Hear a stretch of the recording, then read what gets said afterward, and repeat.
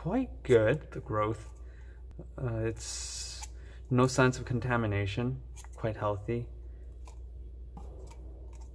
Same as this.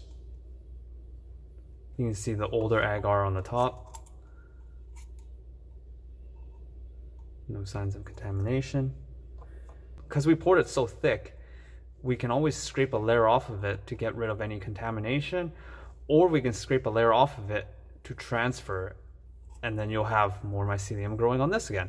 Versus if you used a petri dish, most of the time if you cut it, it's in a very thin layer that essentially exposes the bottom of the tray already, so you'd have no more surface area. So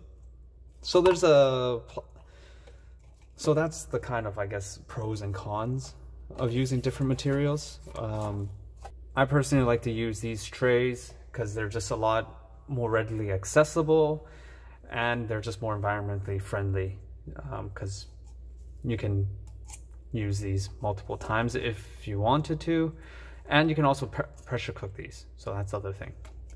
So you can always reuse these types of plastics, versus if you used a polystyrene, you would have to throw it away. It's a single-use plastic.